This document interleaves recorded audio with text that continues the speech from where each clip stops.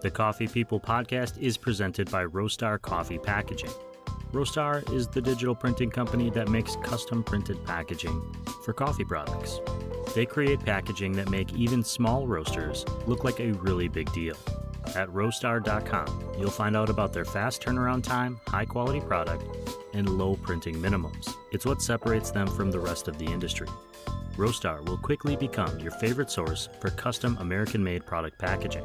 They work with small, mid, and large coffee roasters, so if you're ready to upgrade your coffee packaging, go to roastery.com to learn more and connect with the team. Link in this podcast's show notes.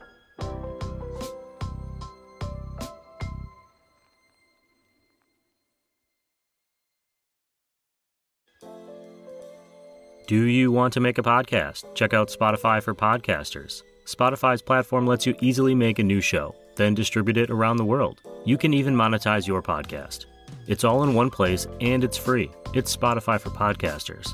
Here's how it works. You use Spotify for Podcasters to record and edit shows right from your phone or computer. You can literally start creating today. Then you can distribute your podcast to Spotify and everywhere else podcasts are heard. Beyond the audio realm, Spotify for Podcasters also has video podcasting tools, not to mention the ability to connect directly with your podcast listeners. With Spotify for Podcasters, you can earn money in a variety of ways, including paid ads and podcast subscriptions. And best of all, it's totally free. It all sounds pretty good to me. So good that I'm using my platform to recommend anyone starting a podcast, give it a try. Download the Spotify for Podcasters app or go to www.spotify.com/podcasters to get started.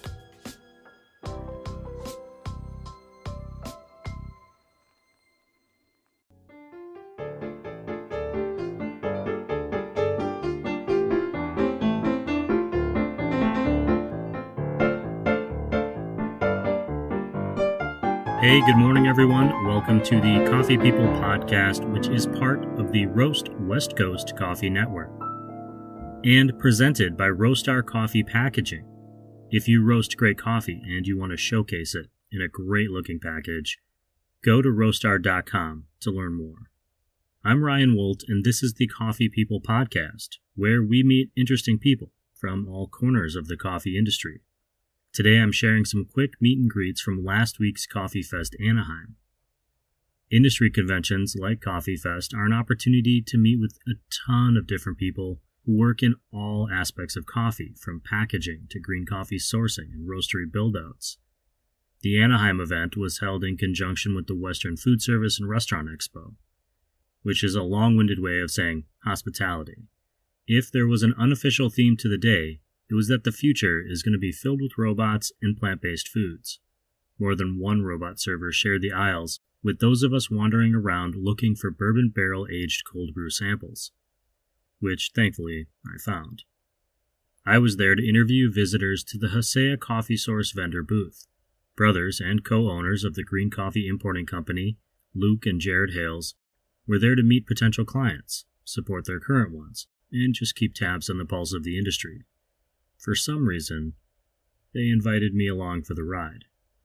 While you're listening today, you can head to Hacea Coffee to see all the green coffee they are currently offering and their upcoming coffee tasting and education sessions.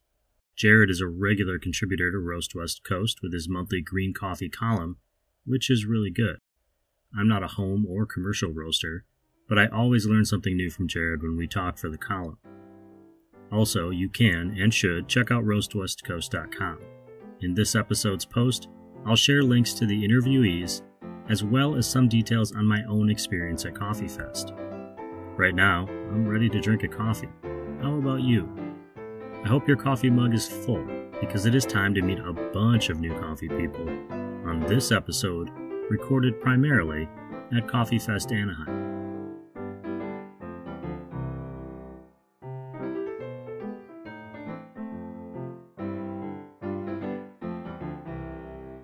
Yeah, absolutely. My name is Bree McDonald. I'm the roaster at Jaunt Coffee down in Mira Mesa. I'm here at Coffee Fest just for personal networking, for business networking, because I love to get to see more coffee people and taste coffee. And I love coffee in general just because it's exciting. It's fun to get to taste something different in a different cup of coffee every time you try it and see what comes up, and that's makes it pretty cool. There's never a dull moment in coffee, for sure. So speaking of trying coffee, when you go to a coffee shop like Jaunt, what do you order? Usually a pour over. If there's a natural or an anaerobic on the menu, definitely one of those. Favorite origin being Ethiopia generally, but I've been really enjoying Colombia's of late. A lot of fun experimental stuff going on. I'm actually going to be down by Jaunt next week or so. Oh, fun. What should I order there? Ooh, we have a new ube cold foam cold brew that just rolled out this week, supposedly really good. It looks really pretty too because it's got a layer of purple foam on the top and then the cold brew. Or an affogato. We're also doing those for summer. It sounds Instagram ready. Yeah, it's definitely Instagram ready. Thanks, Bree. Sure, my name's Tyler Toms. I'm with Percussive Coffee, and I do a lot of roasting and education on the side as well. And I love coffee because it reminds me of being at home, which is my favorite place, and it's just comforting. And it's a bottomless pit of science and knowledge left to be discovered. So, what do I drink? I drink just about anything. My favorites right now are some Alita Naturals and Dragonfly Coffee Roasters. That's I'm getting a lot of coffee from them, and just want to plug them, I guess. Sure. Yeah. Where can people find Percussive Coffee? Bakersfield, California, in the Central Valley. Yep. Okay, my name is Leon. Last name is Nie. I'm from China. My company's name is Regent Coffee. So the main reason I love coffee because it was my hobby, and just gradually turned my whole life and myself. So I just kind of fell in love with it since 8 years ago. Yeah, that's how it started. It just changed everything. Yeah, I learned from it too. I love that. Yeah. Then my next question for you is, when you go to a coffee shop, what do you order? All right. Simply, I will grab a drip if I want a hot coffee. If I want an iced coffee, just cold brew iced Americano to check them out. Simple, easy. Yeah. You have something very cool here at the show. Can you tell me what the bourbon cold brew concept is? So it's a black coffee, and we developed after a few years. We started just from an experience from drinking other coffee business, barrel aged coffee, but it's being aged after roasted. It tastes really bad, actually, to be honest. It's not fresh. And then we just had this idea why we just age the green coffee, because we're a roaster. We age the green coffee and try it. And we've been liking Ethiopian, personally. Just like Ethiopian, my favorite coffee overall in general. So I tried that first. I bought a brand new barrel and we seasoned with whiskey. This idea we made up right away and turned out good, surprisingly. So the first try succeeded. And now I've been just digging along with that path. We failed so many times with a different coffee still. So far we only have 5. So it's like a freshly brewed, freshly roasted, but aged before that. Very cool. Yeah, so it's really unique process and a fun process for drinking and making coffee. Well, very cool. Thank you so much. Yeah, you're welcome. Thank you for having me. All right, so let's start with what's your name and your company, and how did you end up partnered with Hacea? This is Matt with Golden Lantern Coffee Roasters. We have known Hacea for a couple of years. They're not only fantastic humans. Jared was a friend in his previous coffee ventures. He was kind of a mentor before I even had a company. So when I decided to go full-time into coffee and kind of launch the business, Jared was the first person I went to. He's been there with guidance since day one. So he's not only a fantastic, knows more about coffee than anyone I know, but he's also a fantastic human and friend. So a partnership with Hacea just made sense from day one. Golden Lantern is located where? How can people find Golden Lantern? We are in South Orange County. So we live in South County in Laguna Niguel. We wanted to be in an area where we could grow. A lot of what we do is new to the community down in South Orange County. So you can find us at our roastery and tasting room in Laguna Hills. Or you can find us on the web at Golden Lantern Coffee Roasters, Instagram, Facebook, goldenlanterncoffee.com. Physical address for roastery 26072 Merritt Circle, Suite 101 in Laguna Hills, California, 92563. Most important question I have for you is, when you go to a coffee shop that's not your coffee shop, right, what are you going to order? Espresso. I judge everything. It's not only been my go-to for years, but I judge a lot of places on how they treat espresso. I came up with like old school, some influences like David Schomer, who a lot of people see as like the godfather of modern day espresso. So that's the first thing I do when I go to a new shop. It tells you so much about a shop, is how they're treating their espresso, if they're roasting, how they're roasting for espresso, what they're electing to serve. There's just so much that goes into the preparation and the brewing of it. It is a totally beautiful science, and that's how I judge, basically the overall coffee or philosophy of a shop is how they're serving espresso. Well, I'll just ask you your name and the name of your company, and why do you love coffee? Like right now? Yeah. Oh, my name. That's pretty good. My name is Ben Weil. And I have a company that involves a couple employees and my wife, and my kids help out sometimes. Two separate companies. I have a small importing company called Pacifica Renew. We're based, we started it in the Bay Area, but then moved to LA, and then I have family in southern Utah, so really we operate out of a third-party facility in the Bay Area, and then we have our own space in LA that's small, and our own small space now in Utah as well. So we're just real small, import just a handful of coffees that are our favorite specialty coffees with a few farms, and then sell them to roasters. But we also have our little roasting company in Chinatown, LA, that we, of course, roast our own coffee. And that's a growing little business where we wholesale to a couple of accounts, and have our retail bags where we're developing retail through our website as well. What is it about coffee that you love or that draws you to the industry? It's like a lot of it's the ritual. Like even if you're buying the coffee, there's the ritual of you get it in a cup for here. The third wave and/or specialty, or whatever we want to call this aspect of the coffee industry, is to me something about the ritual of the experience. Of course, when you're at home making a pour over or pulling espresso shots or whatever, it's even more of a ritual. And that's something I can do myself, or I can do it with my wife or friends. And so I love the ritual of coffee production and consumption, like making it and enjoying it, and then sharing it with people. Very cool. And that's kind of what drew us into it.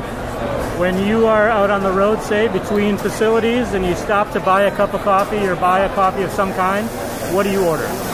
Well, actually, it's easier nowadays, but when I first got into, I guess, third wave coffee in like 2011, it was really hard to find them.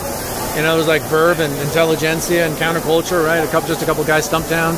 So, but when I would go somewhere, I would look for anyone that carried them. I'd scour the Yelp pictures, anything, the signs that, oh my gosh, they have a Malkonig, they might have good coffee, right? And then I would plan my trip around the coffee shops, right? And then my favorite drink when I want a little bit of calories would be like a cortado, so I can still taste the espresso. If I want something that I can sip on longer, if they make good pour-overs, a hand pour, right? So generally, espresso is my favorite beverage, but I love pour-overs, and then if I want a little bit of milk, convert my espresso to a cortado. Easy peasy. That's it. Yeah, cool. All right. Yeah, my name is Mateo. I'm from Thoughts and Process Coffee. I'm a micro roaster out of Orange, and came here to Coffee Fest to brew some coffee with Hacea. I've actually found them online, just Googling green coffee roasters locally, and I live in Orange. They're in Anaheim. It's literally a 10-minute drive from their warehouse to my house, so it's been really nice to have a green coffee roaster that's got so much attention. We have answered questions. They're willing to work with you, any kind of size, whether it's small, 2 pounds to 1 pound to 65 kilo bags. Like, they're willing to work with you, and it's been great. And Jared's been a great help, offering a lot of good advice and offering his own personal opinion with the coffees he carries. So I've been really happy with using them for my green coffee source. On that 10-minute drive between your house and the green coffee facility, you stop and you get a cup of coffee. What are you going to order for yourself? Always iced Americano. If I'm feeling a little bit too tired, I'll do a cold brew black with an extra shot of espresso in it. Very cool. What are you serving today? Today I'm serving the Mexico Chipas. Qualitic washed, and their Guatemala Culatango, which has got a nice, really good, smooth flavor with a slight malic acid and some. And the Mexico's got a nice honey and pear. The way I roasted it, it's kind of light, a little bit more on the medium side, so really brings out more of the honey for that Mexico coffee. So it's been really nice. Yeah, my name's Lily, or Little Coffee Geek on social media and everything, and I do coffee roasting and production consulting. So I kind of help those smaller roasters improve their roasts, improve their blends, and just kind of be more efficient with their processes. And when you are on your way here today, or tomorrow, let's say, you stop and you get a cup of coffee somewhere, what do you order? Ooh, that's tough. If it's somewhere I've never tried before, I'll usually go for a pour-over if they do pour-overs. But if they only do batch brew, then I do a cap. All of the interviews on today's show were held next to the Hacea Coffee Source booth, except for one. In the next one, you'll notice a change in the background audio at the convention center. It was mid-afternoon on day one when I made my way over to the Mill City Roaster truck, which was pretty cool. I was really excited to see a few comfortable chairs in the back, where I could take a quick break. I planned on maybe even sneaking in a nap, but instead I met Mill City's lead roaster, who is also a member of the Mill City education team. Yeah, my name is Bryant Banker Scannell, here at Coffee Fest with Mill City Roasters, and I'm with the education team as the lead roaster at Mill City Roasters. Very cool. And then when you were on your way here today, for example, and you probably stopped to get coffee, what do you normally order? Normally order is probably just like a cup of drip, solid cup of drip, and if they're doing a cortado or Gibraltar, whatever they're calling it these days, I will take that. A nice dense espresso beverage and a nice cup of joe. I'm going to put you on the spot for one more question. Bring it on. What sets Mill City apart? What sets Mill City apart? I mean, really the biggest thing is just like an emphasis on education. We really believe that education behind roasting is kind of a staple in helping people move the needle to better tasting coffee out of the roaster, and overall just coffee should be fun. So really trying to break down those walls and marry the idea of like sensory analysis and like education about how to taste coffee so that you can make improvements in your roasting, because you can't hit a target you can't taste. I started day 2 of Coffee Fest by interviewing Double J. He's a coffee lifer, co-owner of Black Rabbit Service, a coffee equipment supply and repair company, and the face of Coffee Break, a new coffee television show. From there, it was back to the Hacea Coffee Source booth to meet a bunch more new coffee people. So all I need to know is what your name is, who you're working for here at Coffee Fest, and why do you love coffee? Yeah, my name is Double J. I'm with Black Rabbit Service, and why do I love coffee? Was that one of the questions? Yeah, that's the first question. Why do I love coffee? I've been doing it since I was a kid. My family owned a coffee shop when I was a kid, and so I sort of grew up in it, and it's supported my family for 2 generations now. So wow, that's cool. So then when you go to a coffee shop, I assume you have high expectations, but what would you order at a new place to you? What's my go-to drink? I usually get a shot of espresso and something else. Like I like to pick something off a specialty menu, or if they're doing something interesting, I like to try that. So. Very cool. And how can people find Black Rabbit Service if they're not here? Sure, blackrabbitservice.com. We do equipment service, sales, tech support, all that good stuff. So we're based in Pacific Northwest and Southern California, and we can help you out wherever you are. Very cool. That's it. Cool. My name is Nick. I roast with Legal Speed Coffee and Convenience. We've been around for about 6 years now. And what I love about coffee, honestly, is the community. That's what I like. I like the people that we've met, and I still, even though we roast, I still love going to my local shop every morning and sitting and talking to people, talking to the baristas, talking to the owners of the cafes. That's my favorite part. When you show up at that shop, what do you order? So the local shop to me, where I walk my dog every morning, is called Play Coffee, and my favorite thing they do there is an espresso tonic that has like a kind of, there's some bitters involved, some orange zest involved. It's real nice. My name is Frank Shapani, and my coffee company's name is Three Hats Coffee. Okay, but your logo only has one hat. Yes. Why? Well, at the markets, when I meet my customers, I wear fedoras, and it was a little bit of emblematic there. But the name is called Three Hats because when I originally started, I set out to do this project essentially on my own.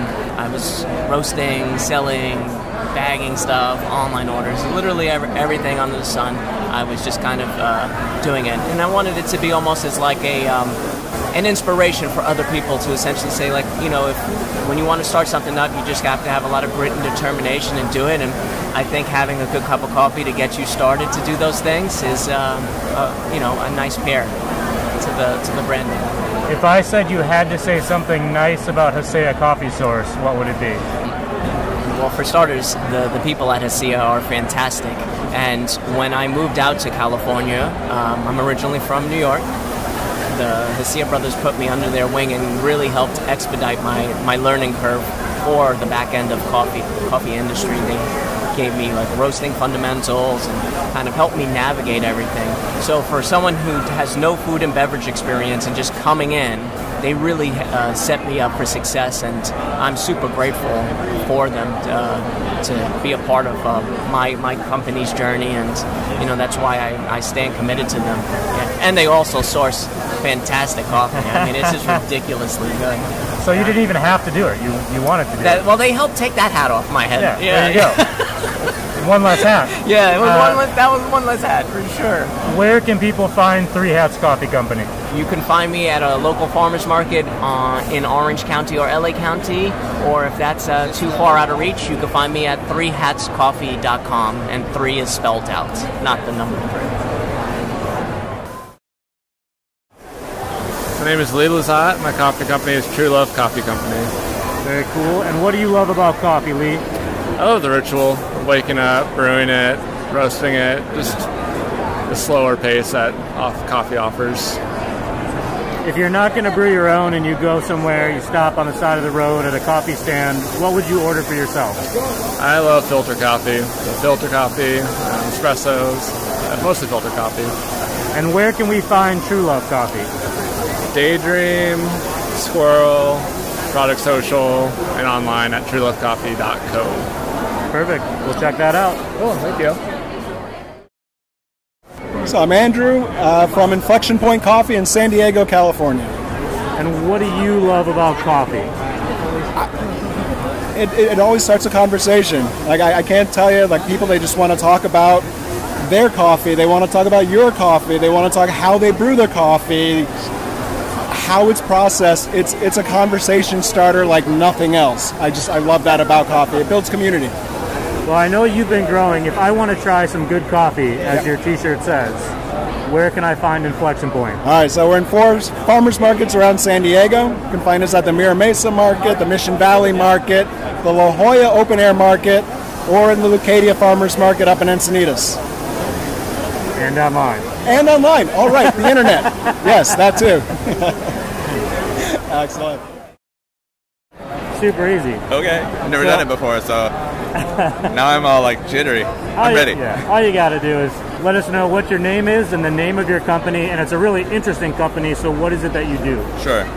My name is Matthew Bryce. I own 7 Sleepers Coffee Labs, and we train people who love coffee, who buy coffee in their local coffee shops, how to make it at home. We try and get it into the places where you work and the places where you love to drink your coffee. Very cool. And when you drink coffee, if you stop at a shop somewhere in the world, what is it that you're going to order? Usually black coffee. Yeah. I love coffee of all varieties, but usually a black cup of coffee, espresso, occasionally a cappuccino. Perfect. That's it. Awesome. Oh, you know what? Let's wait. Also, before I forget, how can people find out more about 7 Sleepers? That's a good question. Right now, we're just on Instagram, and then I have like a business phone number and things like that. But Instagram's the best way, I think. So Instagram, at Seven Sleepers Coffee Labs. My name is Meg Levu, and our company is BLK City Coffee. And why do you love coffee? I love coffee for the self-reflection of it all. Yeah. That's a new one. Yeah. I mean, I know there's all the obvious ones, but I think what surprised me about coffee when I got into coffee was like how much it taught me about me, and I was like, what? Why? I was a little like perturbed about it too, you know? Why am I learning about me? That's a really interesting take on it. I have not heard that before. Today at Coffee Fest, you are serving coffee at the Hacea Coffee Source booth. What are you serving, and why did you choose to serve this one? Yeah, it was actually a really hard decision. I was like, maybe I'll make a cool blend, and my ego was there. And I was like, maybe I can make something cool out of something that's not cool, right, for me. And then I was like, it didn't turn out good. And I blogged about it, and I told the whole world about it, and I was like, you know what, I just can't serve it because I don't love it. Oh yeah. I don't love it. Versus like, I'll find moments where I'm like, I'm just gonna do what I do. Like, I don't know, I found like more truth in it. And it's always a reflection of me at the end of the day, and so I'm like, why am I not serving something that I love, that I always love? It's okay if they don't love it, and be prepared for that if they don't love it. And I was just going through this whole like thing personally, and then I'll talk about it on camera, which is nice because it's like going to therapy, and it's free. Except for all the equipment and all the stuff and the coffee that you had to brew. Those are the hidden fees. Yeah. But for me, I was like, I gotta serve something that I loved. I've always loved. I knew it would be a challenge to roast as well. And it took me 4 tries to get this one. So I've got my roast serve right here for everyone to see. And it's not standard, which I love that too. I'm like, you know what? It tastes good. And that's what it is. Not that's the number and then try to make the coffee fit. Yeah. So like, for me, it's always a window into self-reflection and essence of life, really. To me. And I like keep that on the down low, but like I'll have these moments for me, and I'm like, cool, and then I get to share it, and they get to drink it, and that's cool. But for me, I've gone through all this stuff that I don't get to tell anybody about, and that's why I love coffee. Very cool. When you stop at a coffee shop somewhere out in the world, you're just exploring, what do you order? I get usually Americano, or I get a pour over. I get their most basic cup because I want to see on a basic level what you got going on. Because I don't want anything added. Don't hide anything from me because I feel like that's kind of how I am. Like with the channel, I'm always like, this is what I do. I have no agenda. This is just what I do. And so I want to, when I go to a coffee shop, I want to see that, if possible. Where can people find your coffee or find your channel? How do they find out what it is that you do? Yeah, we're on YouTube, and it's BLK City Coffee Roasters, and you'll see me there with my face everywhere, making mistakes and documenting it all. And we're on Instagram. I'm always there too. Very active in the DMs, and we're BLK City Coffee Roasters. It's BLK City Roasters.